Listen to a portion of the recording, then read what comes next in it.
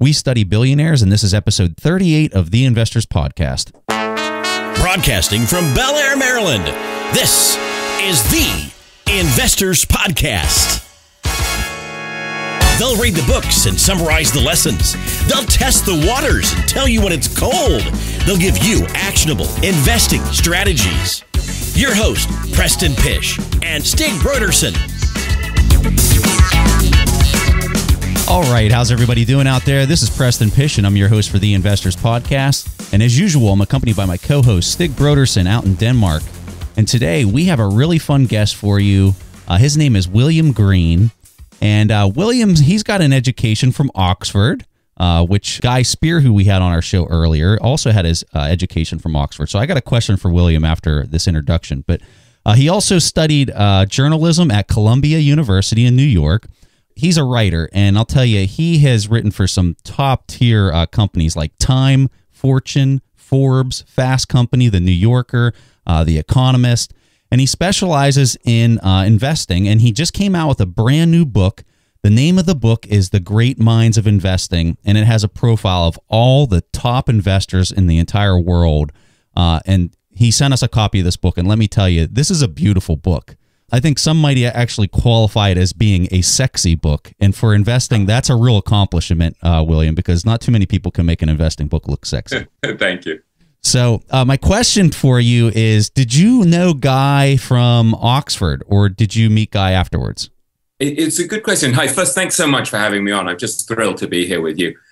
Guy, I did know at Oxford, but very, very vaguely. I actually realized only many years later, in a sort of flashback, about 15 years later, I remembered him as this sort of dashing-looking young bloke with a sort of red scarf, who I think I resented because he was much better looking than me. And then I became friends with him when we were both in New York. We had both left London and moved to New York, and we kind of randomly met and we became friends. And what I didn't realize until many years later is that I was actually one of the first investors in his fund, which I'm not sure I did it through tremendous due diligence or intelligence. I think I sort of intuitively thought he was really smart, and I think sometimes in investing we're kind of we just get lucky, and I've been an investor with Guy probably for 15 years since then, and we've become close friends and collaborators on his work. Yeah, so for people that are joining us that maybe didn't listen to one of the earlier episodes, we interviewed Guy Spear. He's the hedge fund manager for the Aquamarine Fund. Him and Mohnish Pabrai, who we're actually going to talk about in this interview, are very close friends, and Guy just gave us one of the best interviews. If you haven't listened to our interview with Guy Spear, you need to definitely go back and listen to that. But Guy told us about William and this book that he's been writing. So we've been anticipating this book since around Christmas. We've been really excited to get our hands on it. And then whenever I saw it, I was like, wow, this thing's crazy. Like, it is an awesome book. But anyway, we had a surprise for you lined up today, William. Guy was going to dial into this call and just congratulate you and just tell you, congrats on the book. But he got caught up in Houston with the storm that they have down there. He was actually traveling on his way to Boston, and he got stuck in Houston, and he's actually on a flight right now. So he wasn't able to dial in for the interview, but he was totally planning on making it. He's here in spirit. Guy has been a tremendous support to me in many ways. And one of the things that's fascinating about Guy that I learned by spending a lot of time with him, because, I virtually lived with him and his family in Zurich for a while we were working on his book, The Education of a Value Investor. And one of the things I learned from Guy is this idea that he and a friend of his, Ken Schubenstein, who's a professor at Columbia Business School, had discussed, which is this idea of compounding goodwill. And Guy really lives this way, like this idea that you're constantly doing things to help people. And so I think it's a really fascinating twist on the whole idea of compounding money. It's a sort of more profound version of it. So he's well worth studying, I think. Like most of these investors, he's worth studying as an investor, but also as a human being, because you learn stuff about how to live from the best investors. That's the thing Stig and I can definitely say is that once we met Guy, he is such a giving person. Like, he would not stop. Like, it was just like, oh, here's another person that can help you out. And just like, Guy, like, how can I possibly repay you at this point? And he wants nothing in return. That's the thing that's just so amazing. But anyway, let's start talking about your book here. So, William, tell us a little bit about yourself and how you found yourself as a writer, really coming into this realm of investment. How did you get attracted to the writing of investors? It's a slightly unlikely and unexpected story, even for me, because I grew up in England. And as you say, I went to Oxford. I studied English literature at Oxford. And I moved to New York when I was about 21 and thought that I would be a great novelist or storyteller and would write, beautiful long pieces for the New Yorker and would be a sort of artist. And I would get the business section of the Sunday New York Times on Sunday, and I literally would just toss it out. I would turn to the book review, which was really interesting to me. And I regarded business and investing and money as kind of crass and vulgar. And I thought, these people who just devote their lives to making money are kind of superficial and they live meaningless lives. And then in my early 20s, I started to invest. I had sold a small apartment that my brother and I had owned in London. And so I had a little bit of money, not a huge amount, but I started to invest. And I started to really study investing. I would read endlessly about mutual funds and the like. And it reminded me somewhat of what had happened to me when I was a kid, when I was about 15 at boarding school. I went to Eton, which is this sort of very posh, slightly oppressive English boarding school.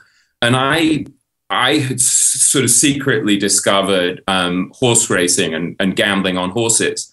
And I set up a betting account at a local turf accountant, as they're called in England, in Windsor. And I used to sort of sneak out when everyone else was rowing or playing cricket. And I would go to this betting shop and I would bet on the horses. And initially I made money and I thought, wow, this is fantastic because I'm never going to have to work.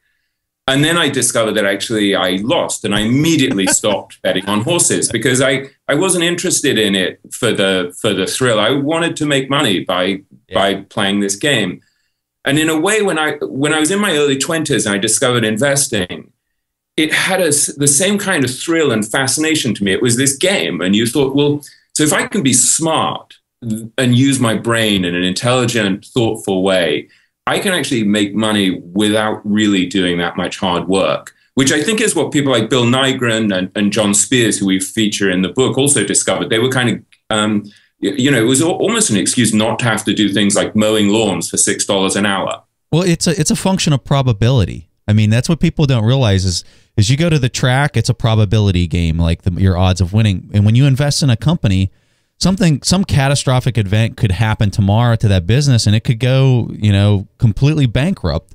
And that's a probability. It's a real small probability. It's very small compared to like your track racing, but it's still a probability. And I think a lot of people need to respect the fact that there's definitely there's an odds to it, no matter how you shake it. I don't care what anyone says. There's definitely an odds.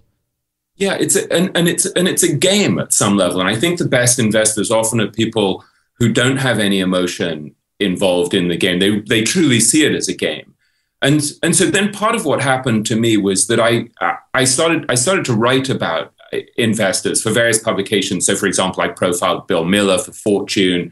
I went to the Bahamas and interviewed Sir John Templeton for Money Magazine. I would write about Marty Whitman and his attempt to find a kind of apprentice who could match his greatness. I wrote that for Forbes. I interviewed Bill Ruane, who was the guy who when Buffett closed his limited partnerships in the 60s, he said to his shareholders, you should invest with this friend of mine, Bill Ruane. And over the next 30 years, Ruane beat the market by something like 4,500 percentage points at the Sequoia Fund.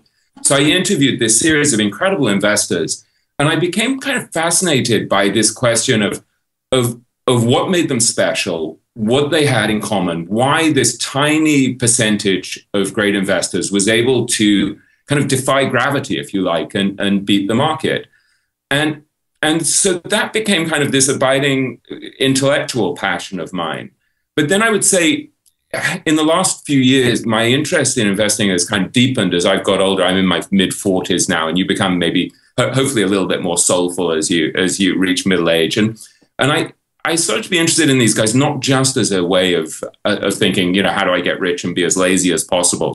I started to think that these guys like Buffett and Munger or Mohnish Pabrai or John Spears or whoever you want to talk about, any of these great investors, they're repositories of tremendous practical wisdom They figured out certain things about what works in life and what doesn't work in life. And, they're not flawless. There are plenty of them who've, had terrible marriages and legal problems or whatever, like all of us, they're human. But I think they've figured out a great deal about how to live successful lives. And so I think part of what this book is about is, how do you get rich? How do you figure out, ways to get rich? But part of it is much deeper than that. And I come back and again and again in the interviews to questions about things like, what's made you happiest? What's given you a sense of fulfillment? What disappoints you? When you look back, what do you regret in the course of your life? Where do you get your strength in moments where, you're going through the ringer and life is not working out for you? And so I guess I look at investing in a slightly different way to most people. I'm fascinated in it as a financial game, but I'm also fascinated in it as a kind of microcosm that teaches you about how to live if you study and reverse engineer these very brilliant, very successful people's lives. Yeah. Are you also fascinated, William, about how to make the returns yourself? Like, a lot of people would look at someone like Warren Buffett and say, I want to replicate what he's doing. I wanted to make these returns myself. Or you as a person, do you think he is probably better than I will be? I will just invest in Berkshire Hathaway and then, to sit back, relax, and enjoy my family and my life. One of the things that struck me about Buffett, it's interesting that you immediately bring up Buffett as we talk about the greatest investors. The thing that really struck me sort of surprisingly was I had always thought Ben Graham was kind of the most important investing mind of the last century. And actually what you start to see is Buffett is kind of the most important investing mind, that he just has this extraordinary influence. And again, I would talk to these great investors and they would sort of talk about discovering Graham and they would talk about Buffett. And so it was kind of fascinating to me that actually it may be that the greatest influence in the world of investing truly is Buffett at this point and not Graham, who was his master. I had the same opinion. So whenever I started reading and studying Buffett, I immediately went to Graham because I knew that was his source of, or his foundation of investing. But then the thing that I really had an appreciation for Buffett was the fact that he took Graham's basically like cigar butt approach, but he really morphed it using Charlie Munger. I know a lot of people know this story, but his ability to basically take that and really kind of change it in a different direction where he was going after great business as opposed to ones that were kind of dying, I think was what really set him strategically apart from Graham and why so many people got such an attraction to Buffett, because he kind of took it from a dark, negative way of investing to this really bright and luminous way of investing that had a profound impact on society. And I think that's one of the reasons why so many people make that change and transition. Would you agree with that, William? It's a very interesting point. I think you're right, but I think it's probably slightly unfair to Ben Graham. I think Graham came up with a couple of very, very profound insights that are still as and that even that is underplaying it very significantly. These ideas like the margin of safety that he came up with. It's an incredibly profound concept, if you think, that applies not just to investing, but to everything in your life. This idea that the future is tremendously uncertain, and so you need to build in some kind of margin of safety. And I was telling someone recently that as I've been teaching my son to drive, if you can call me a teacher of driving, since I'm not great myself, I have a 17-year-old son. And I keep saying to him, remember Buffett. You need to check in your mirror. You can't, and then you need to look around. You can't just change lane. You've got to, you've got to have this margin of safety.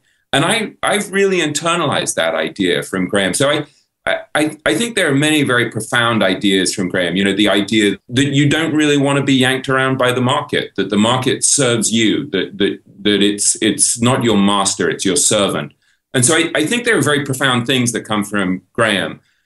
But then, Joel Greenblatt made a very similar point to me that you made about Buffett, about how Buffett kind of added this one twist to Graham, which is cheap companies are great, but if you can find cheap, good companies, that's even better. And Joel Greenblatt said to me, that one twist made Buffett the richest, or one of the richest men in the world.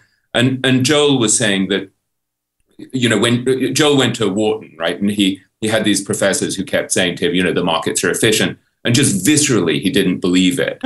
And then he discovered Graham, like many of these investors in this book. It was almost a religious epiphany. He discovers Graham, and it changes his mind about everything. And he suddenly has this framework of what he described as a sort of very simple framework to see the world. And then he adds a few years later what Buffett taught him. And so he said those two principles, by marrying Graham and Buffett, really that's how he ended up making, 50% a year returns in his first decade as a hedge fund manager. Yeah. Yeah. And William, I'm actually curious about your own experience, because you said like several times that a lot of the people that were really influenced by Warren Buffett, and it was almost like a religious experience, that you would have someone like David Winter in the book, who is a fantastic investor himself, said that it's like religion. Either you believe in it or you don't believe in it. And you have people saying, I found the intelligent investor, like, like real, yeah. Right? So what was your own personal experience with value investing? Yeah, you're absolutely right. It really is almost like a religious thing. And Buffett has always said, either you get it or you don't, and if you don't get it, you're kind of never going to get it. And so for me, when I started to invest in my early 20s, I would read these things that would say, you want to have half your money in growth funds and half in value funds. And for a couple of years, I kind of did that. And in the end, I got to a point where I just had nothing that wasn't value. I mean, for the last 20 years, I've only invested in value stuff. And it just makes intuitive sense to me. I think I have none of the investing greatness of the people in this book, but like them, I'm naturally contrarian. I like to go against the crowd. I don't necessarily think the herd is has this tremendous wisdom. I understand that indexing is an incredibly powerful thing, and that it might even be that I'd be much smarter just to index. But intuitively, the idea of going against the crowd, being contrarian, buying stuff that's cheap is very, very appealing to me. I think one of the things that's interesting to me is that when you look at all the people in this book and at most of the great value investors, they're kind of iconoclasts. They're these mavericks and eccentrics who temperamentally go against the crowd. They question everything. They're kind of deeper thinkers. And I think by nature, I grew up as somebody who questioned everything. And even if you think about the fact that, as a 15-year-old, I was sneaking out to gamble on the horses rather than, going to play cricket or rowing in England, I was trying to figure stuff out. And it may have been kind of roguish, but it was me trying at a very early age to think, so how do you beat the system? By using your intelligence. And when I look at someone like Joel Greenblatt or Mohnish Pabrai, these are guys who are kind of masters of beating the system through using their intelligence. And it may be that for almost all investors, it's not a smart thing to do, that you're much better off indexing. But I do think there's this tiny group of investors who kind of show us the way, who show us that if you're really smart and you get your emotions under control, you can win the game. And that's what fascinates me. And maybe it's kind of a mirage, that I keep chasing after this possibility that I'm going to be that tiny percentage that beats the market. But over the years, I invested with Guy, obviously, who's done very well, who's beaten the market by hundreds of percentage points over the years. This is Guy Spear. For a long time, I invested with Marty Whitman. I had a separate account with Marty.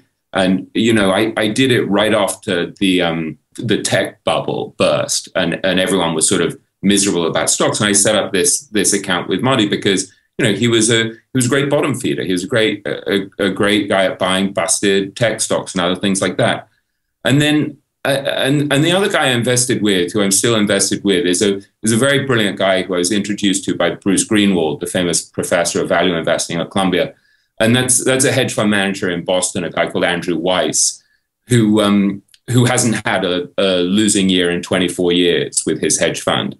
and that to me, he kind of saved me during the financial crisis, because Guy had a terrible time and really had a bad year, like many of the sort of fairly concentrated value investors. Yeah. And Weiss made 1%. And so, this is why I sort of still cling to this idea that even though there's a hell of a lot of logic to investing in an index fund, actually you get tremendous benefit, by being a long-term contrarian value investor if you have the temperament for it.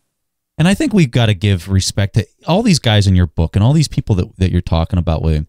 These guys are very smart. They have dedicated their life to understanding like fundamental aspects like accounting and just this hardcore, like they are digging in this stuff for hours every day. And I think a lot of people don't necessarily have that respect for the people they're going against if they really are trying to beat the market. If you're a person who's just like trying to do it like one day out of the week or whatever, and you're just really kind of not into it, I mean, really into it, I would argue you really do need to stick with an index. Would you agree with that based on all the interviews you've had?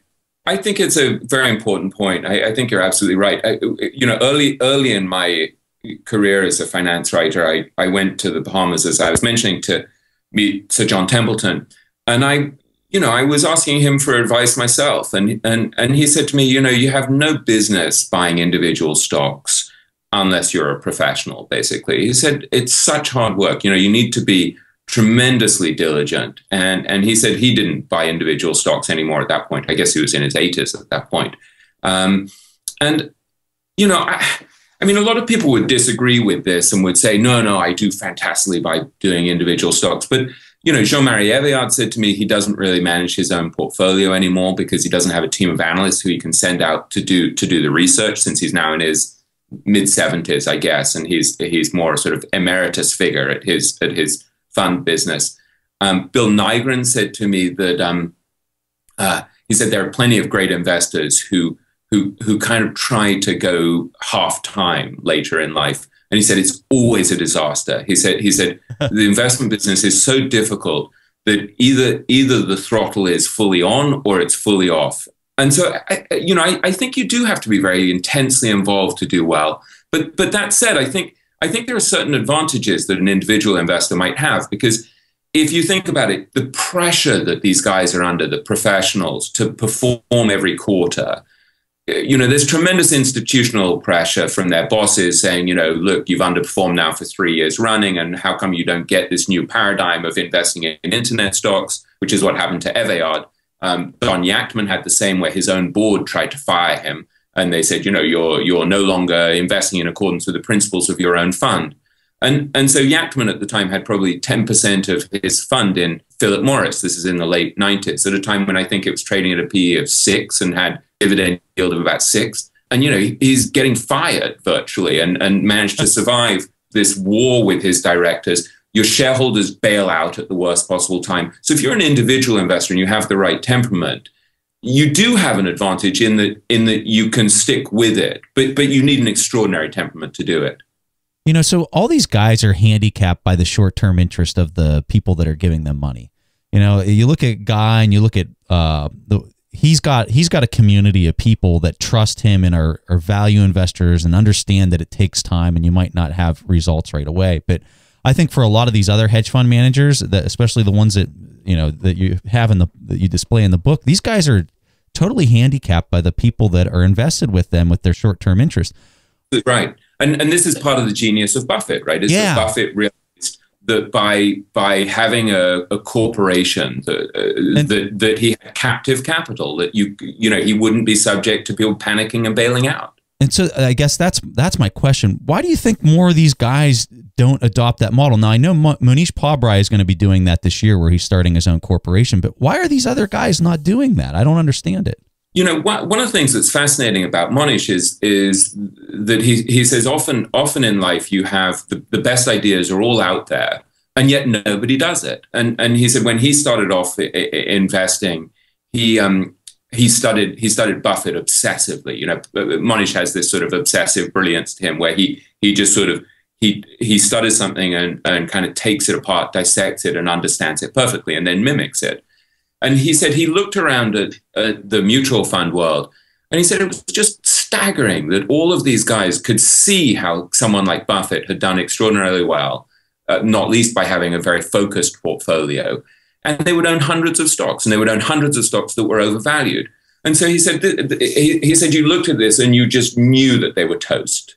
And so I think it's a really fascinating idea that the fundamental ideas about how to get rich in investing are not that elusive. I mean, we kind of understand that, yeah, there are a lot of different ways to skin the cat. You can get rich a lot of different ways, but there are basic tenets of investing that we kind of know work. And yet people continue to panic, to bail out at the worst time, to buy high and sell low.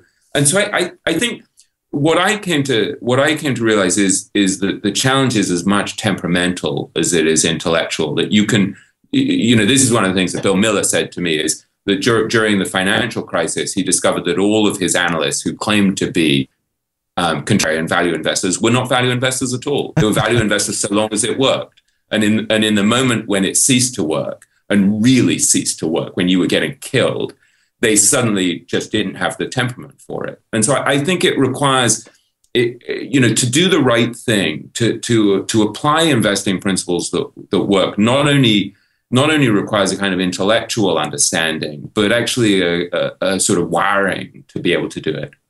I think the thing that Mohnish and Warren both share is the fact that they look at things through the lens of, I'm an investor and I'm also a business owner, and they have that business sense. And whenever I think you mesh those two together, you get such a better outcome. And I think that's one of the brilliance with Buffett and Mohnish. But I want to explain something to the audience just so that they understand it, in case they didn't understand what we were talking about there. So when we were saying that Warren Buffett, what he's done is he's basically flipped the hedge fund model on its head.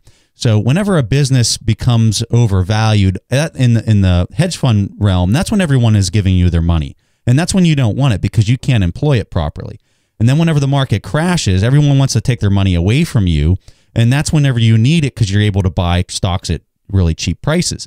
So it's very hard for a hedge fund manager to be successful because they're getting the capital at the wrong times. And so what Buffett did is he flipped that model on its head, and he incorporated a business, which he bought Berkshire Hathaway, and that's a whole nother story. But under Berkshire Hathaway is where he's making all of his stock picks. So now if you have a person that wants to sell their stock in Berkshire Hathaway, guess who can buy it back at a cheaper price? Well, Buffett can. He can actually buy back the shares from the people that are selling it at the wrong time. And then if the market takes his company extremely high, he can actually sell more shares on the open market, raise some cash, and keep it within his company. And so he's basically taken that model and flipped it on its head. And that's why we were asking William, why do more people not do that? And it gets to a broader point, which is something that Guy Spear discussed with me a tremendous amount when we were working on his book, The Educational Value Investor, which is that how your company, your investment firm is structured is actually tremendously important. People tend to focus on this issue of, is the stock cheap and stuff like that. It doesn't really matter if your shareholders are going to bail out at the worst possible moment. So you're not going to have any cash to invest anyway. And this is what's happened with a series of the greatest value investors, is that in these moments of crisis, their investors just panicked and ran. And so Bill Miller, who I'm a great admirer of, who I think really is an astonishing mind, brilliant man. Bill Miller found that his assets went down 90% from peak to trough. He initially was managing $70 billion. He said to me that 90% figure turns out to be quite a standard figure. He said that the same thing happened to Bob Rodriguez. I know that Yachtman at certain points had all of the money flood out of his fund. Jean-Marie Eveillard during the late 90s tech bubble, when he underperformed for 3 years in a row drastically when everyone else was getting rich, I think his assets went down from 6 billion to 2 billion. So at exactly the moment where there's tremendous opportunity, your shareholders tend to bail out.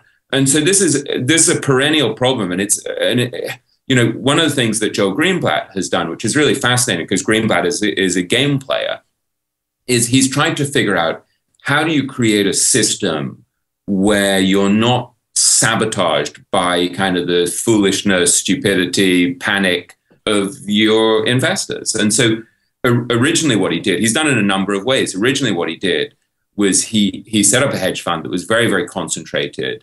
And he and his longtime investment partner did unbelievably well. And after 5 years, they returned half of their shareholders' money. And after 10 years, they returned all of their shareholders' money. So then suddenly they didn't have to worry at all about their shareholders panicking. So that's a very luxurious thing to be able to do. But it was so that he didn't have to deal with the emotions of his shareholders, because running a concentrated portfolio, sometimes he would find that in a matter of weeks, he lost 30-40% of his money. And he could deal with it because he knew that the stocks were incredibly cheap. But his shareholders just couldn't. And so then he's done another thing more recently, which is a different way to solve the same problem, which is in 2012, he set up a series of mutual funds and hedge funds that own something like 300 very undervalued stocks. They have long positions in those stocks, and then they short 300 very overvalued stocks. And so what he's trying to do is sort of remove a tremendous amount of volatility and emotion from the process by having a sort of systematic approach. And he said to me, the returns are not going to be as good as the returns of my concentrated hedge fund, but it doesn't actually matter because the shareholders are going to be able to stomach it, are more likely to be able to stomach it because it won't have that volatility. So I think, to be a really good investor, you really need to figure out this emotional, psychological side of investing, not just, I buy into this idea that value investing and being contrarian is really smart. You actually have to figure out, how am I going to respond when my portfolio is down 50% and simultaneously I get laid off because, the business world is imploding too. Are you still going to be able to be rational? Are you still going to be able to buy? And that's what these great investors have is not just the intellectual understanding of these concepts, but the kind of visceral psychological strength to be smart and opportunistic at those moments of crisis. And William, I can't help asking, is that also how you evaluate who should manage your money? Is that not by only looking at their track records and their philosophy, of course, but also how they managed through the last crisis, for instance? It's a really interesting question because, how do you really assess this? I mean, think about it. When someone goes through a divorce, for example, there have been these studies that show that money managers' returns really are affected by a divorce. How do you know what your money manager is going to go through? Not just a financial crisis that they're going to be able to deal with, but they might have a divorce, they might have a sick kid. Donald Yachtman had this extraordinarily wrenching thing where his daughter had a terrible stroke and was in a locked-in state where she couldn't move anything other than her eyelids. And so how do you guess whether your money manager is going to have the psychological strength to deal with hardship? So I've had this debate for years with this very close friend of mine, Jason Zweig, who's a brilliant columnist at the Wall Street Journal, a personal finance columnist.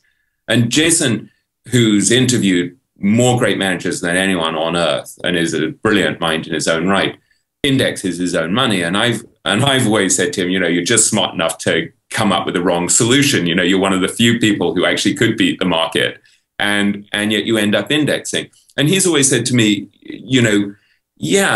maybe you can identify the guys who can beat the market, but then they're under so much institutional pressure, so much pressure from their bosses, so much, there are so many human things that can go wrong.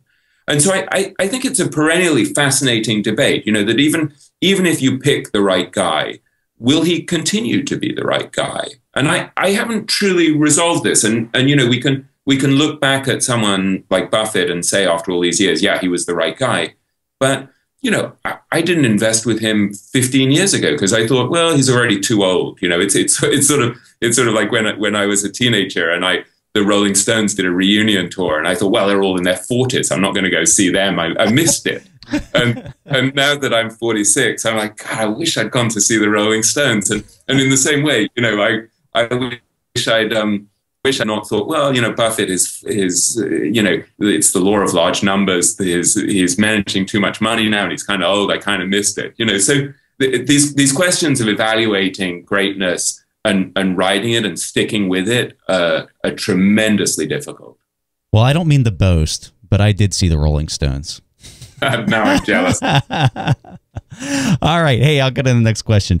And they were not as good as what I thought they'd be. So I'm just going to throw that out there so you don't have to feel so bad. You should have invested with Buffett instead, and skip the Rolling Stones, put the money for the tickets in Berkshire Hathaway B shares. You're right. I should have. All right. So the question I got for you, I was immediately captivated by the first person that you mentioned in the book, Irving Kahn, and the picture in the book. I love that picture. And your photographer was amazing in this book. He is a very talented individual. But the picture of Irving, he is sitting down. He's very old. And unfortunately, Irving's passed away since the interview. How old was he whenever you interviewed him, William? Irving was 108. And in the photograph.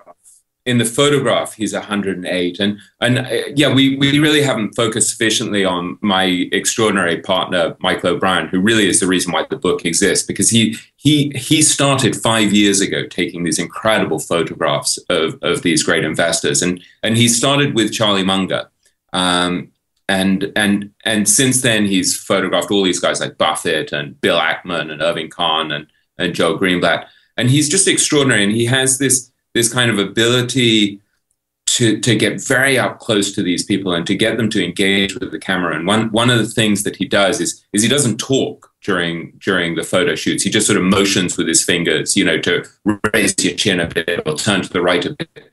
And so I think the subjects, whether it's Buffett or Munger or any of these guys, they see his intense engagement, and they're very intense. So when you look at someone like Buffett in his photo, he's looking directly at you, and there's a sort of aliveness to him.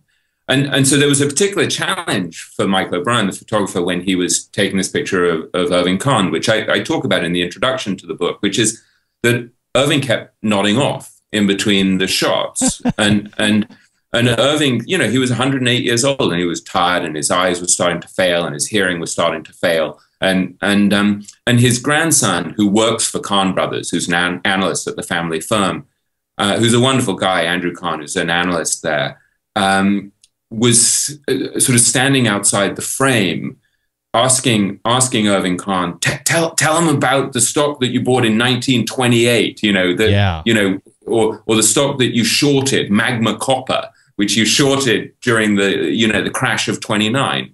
And so Irving sort of wakes up during the photo shoot because he's telling this wonderful story of the first stock that he bought in 1928 and 1929.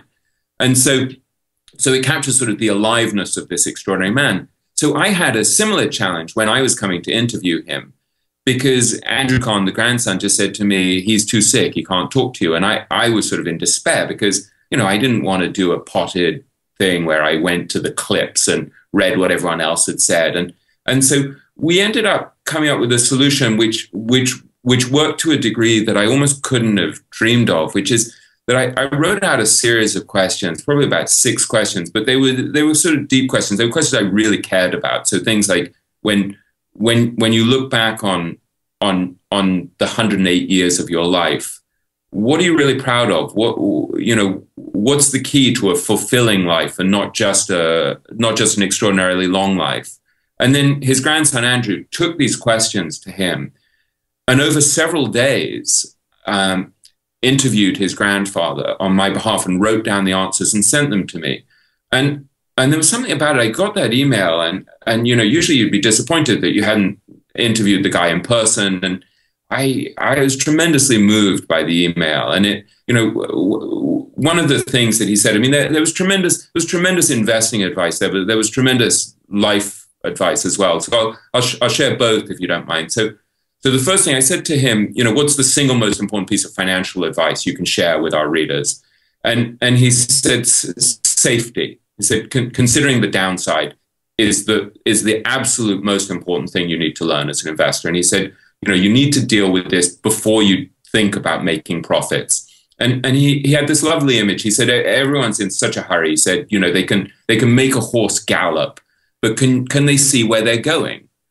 And he said, if you slow up and you don't take crazy risks and you don't lose money and you keep your eye on the downside, you're going to do way better than your gambler friends in the long term. And this to me was a very profound idea because for one thing, I had made one incredibly stupid investing mistake in the course of my investing career. I'm sure I've made more, but this was a spectacularly stupid one, where I had invested in a private company that was run by a friend of mine that had incredible technology. And, initially it shot up and I was thinking I was the smartest guy, and I felt like I belonged to this exclusive community of very, very smart people. Goldman Sachs invested at something like 40 times the valuation that I invested in. And I just felt so smart. And then it just kind of imploded. And I sort of did a lot of soul searching about it afterwards. And I realized the degree to which my ego was involved, and that if I'd had my ego under control more and I hadn't cared more about impressing other people or, being in with a smart, rich set, whatever, I would have had a lot more money. And, I'm a writer. I'm not a hedge fund manager, and so making stupid mistakes counts for me. I still have to pay for my kids to go to college and stuff. And so, the things that I've done really well over the years were the things where I just quietly invested with value guys, and I stuck with it for many years. And so listening to Irving Kahn, it was like one of those things where you hear something that you know already, but when you hear it from someone who's 108 and who's lived through World War II, Vietnam, the crash of 29, and you hear how he survived and prospered, you think, man, I wish I'd been smart enough to learn that before, but I'm pretty darn glad to have learned it now. The other thing I would say, I was mentioning that he gave very important life advice, and this is a recurring theme in the book. We're trying not just to tell people, here's how you invest, here's how you get super rich. I want to learn from someone like Irving Kahn. What gave you pleasure in your life? What gives you pride? What gives you satisfaction? And he said, look, it's a difficult question, and it's going to be different for everyone. But he said, family is very, very important. And looking back, what really gave him pleasure was family, having healthy kids, building Kahn Brothers, this firm that's kind of great. And, it's not a huge firm. It has about $1 billion in assets, run now by his son, Tommy, who's also in his 70s. But I took that very much to heart. It's very easy to get carried away and think that everything is about getting rich. And you look at someone like Irving Kahn, and he never was flashy. He never was buying fancy boats and big houses. His son, Tommy, would take him to a fancy French restaurant, and his dad would just order a burger, and the only thing he spent his money on really were books. And so when you look at someone like Irving Kahn, is he the greatest investor? Did he build a massive fortune? Did he average 40% a year? I don't really think that's the measure of his greatness. I think there's a kind of life wisdom that you get from him that's very, very important. Two things that I first want to talk about your idea that you were saying here about family, because I think everybody knows that deep inside with their own intuition. I'm just amazed at how often I ignore my own intuition, and I think everybody else probably does it too, where what the right answer is. You don't have to ask anybody. You don't have to read about it in a book. You already know the answer. And I just wonder, I ask myself this question, like, if I started listening to my intuition more every time that I know those answers, just imagine like how much more profitable and fruitful we would all become if we just actually listened to our own intuition. It's a very profound idea. And I started off as a sort of know-it-all cerebral intellectual who felt like you can crack every nut with your brain. And increasingly I've become more intuitive and perhaps less rational. And I think, I'd like to think you get wiser as you become more intuitive and less rational in a strange way. And Guy Spear said to me a fascinating thing about Warren Buffett at some point. He said that he's pretty convinced that Warren actually makes all of his investments intuitively, and that there's Malcolm Gladwell talks about this, right, with thin slicing, that you don't really know what's going into an intuitive decision. There's tremendous amount of experience and judgment and rational activity going on. But I went to Howard Marks, who's also really a genius. I mean, Howard Marks has a wonderful, wonderful mind. And I said to him, do you think that's true about Buffett, that he makes his investment decisions intuitively? And Marks agreed. And Marx, who's utterly brilliant, agreed that he basically is intuitive too. He said in his early days he thought that everything was down to his intellect, that was how he was doing anything. And increasingly, it's intuitive. And so I think there's this very profound balance, right, where you want to think as dispassionately and rationally as possible, but you don't want to ignore that message inside you. And I once spent a lot of time interviewing Jeff Vinnick when he was managing, I guess it was after he had managed the Magellan Fund, when it was the biggest mutual fund in the world. And Vinnick said that when he had made an investment in a very cheap stock and it made him physically nauseous to own it, he knew that it was a good investment. And Soros, listened to the fact that he got tremendous back pain as the sort of signal that something was wrong with his portfolio. And so I think for all of us, you're very wise to be connected to your sort of intuitive sense, while obviously not disabling your sort of rational analysis. I mean, you don't want to be in the middle of a financial crisis and saying, yeah, I just feel good about myself. You want to be sort of, brutally analytical at the same time. Absolutely. I always quote this thing to my kids. There's a wonderful line from E.M. Forster where he says, only connect the prose and the passion and both will be exalted. And I think that idea of the connecting the prose and the passion applies to everything, right? It's the intellect and intuition. It's everything, really. Yeah, it's really funny. Stig and myself and one of the people that writes for us, her name is Nitra. We all three took a personality test, and one of the things that it does in the personality test is it weighs your sensing versus your intuition. And so we all took that, and it was really funny to see the results. And one of the things I want to highlight is Bill Gates, Warren Buffett, Steve Jobs, those guys all on these tests all sensed very high on the intuition piece of the test. And intuition versus sensing is one of the variables of it. So I just want to throw that fascinating. So due to the length of this interview, we had cut it into 2 different episodes, so make sure that you guys join us next week for the second part interview of William Green. Now we are at the point of time in the show where we answer a question from the audience, and I'm really looking forward to this question that comes from Aref. Stig and Preston, thank you so much for everything, guys. Now here's my question. Mohnish Pabrai in his book highly recommends The Little Book That Beats the Market, and he believes if you use magic formula as your sole strategy, you can get good returns. In fact, he uses magic formula to find good companies. When you dig deeper, you find great people like Tobias Carlyle, who was on your show, and he believes these strategies only work if you avoid judgment. Ignoring management and past performance is necessary here. I want to know if we can use these very simple strategies and simple ratios and numbers and get better returns than those experts who use judgment. Thank you so much. Aref, I really think that this is an insightful question, and I'm really excited about it because I'm really digging into this form of investing right now.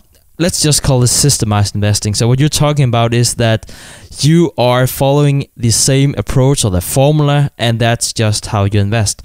Now, let's just stick with that for a moment, because one of the key things about using this formula is that you need to, keep calm and keep investing all the time. So even though you see that the market is dropping and you see that your portfolio is, say, dropping even more, you should still be invested. And one thing I want to bring up is how would your portfolio do if you are following the magic formula? And Joe Greenblatt, he actually talks about that, because my perception was that these companies were more risky because it was, smaller companies, odd-looking company, and they're very, very cheap, and usually they have very bad prospects. What it actually turns out to be is that on an individual basis, yes, it seems like they're more risky. There is a bigger chance of a default. But if you look at it, as a portfolio, they're actually less risky than the market. So they actually have fewer down years. And just to give you some stats on that, what John Greenblatt found was that when the market is going up, this is really where you're making your money. You'll see that increase by 150%, compared to 100% of the market. And then if the market drops, it will only take 95% of that drop. Now, one thing or one general criticism using this approach is, of course, that it's backtesting. So when we're looking at all this and we're saying, yes, it worked in the past, do we know if it will work in the future? We don't know. But again, I don't think that is especially valid when it comes to this form of investing, because you could say the same thing with Warren Buffett, or you can say the same thing with George Soros. Will he still be beating the market? And we don't know the answer to that. But I think there's a lot of good arguments why this trend should really outperform the market in the future. And the first thing I want to say is that you really find very cheap companies. So basically this approach is taking the best thing from value investing, which is finding very, very cheap companies. And the other thing is that you don't use your own judgment. And John Greenblatt, he actually did some analysis on that himself, and he figured out that even though people were getting the same list of companies that followed the criteria of the magic formula, if people had the chance to look at it themselves and then decide of which companies they want to invest in, they actually underperformed the screen. And that was most likely because they were taking away what appears to be the worst companies, but incidentally, that was the companies that they were making the best returns. And actually, Joe Greenblatt, he's very, very smart. He tried it himself, and he also figured out that he couldn't beat his own formula. So, yes, I think there's a lot of good things to say about it. But I also want to say that, just to follow up on the Jack Schwager book we had last time on hedge fund wizards, I think it's very important, if you use this strategy, that you are very consistent, and also that it suits you. I think it requires a certain quality for a person if you want to say, hey, I don't analyze anything, I simply look at a formula. I think in times when things are bad, I think this is really hard approach to stick to. So yeah, that was basically my response. But I do want to say one thing though, Aref. If you ever decide to start using this approach, I would be extremely interested in hearing how things goes and what your experiences are. So if you ever decide to do that, please send me an email. Again, thank you, Aref. Fantastic question. We will make sure to send you a free signed copy of our most popular book, the Warren Buffett Accounting book. And we are really looking forward to next week's show and the rest of the interview with William. So that concludes our episode for this week. We will be with William Green next week for the second part of our interview, and we'll see you guys next week. Thanks for listening to The Investors Podcast. To listen to more shows or access to the tools discussed on the show, be sure to visit www.theinvestorspodcast.com. Submit your questions or request a guest appearance to The Investors Podcast by going to www.asktheinvestors.com. If your question is answered during the show, you will receive a free autographed copy of the Warren Buffett Accounting book. This podcast is for entertainment purposes only. This material is copyrighted by the TIP Network and must have written approval before commercial application.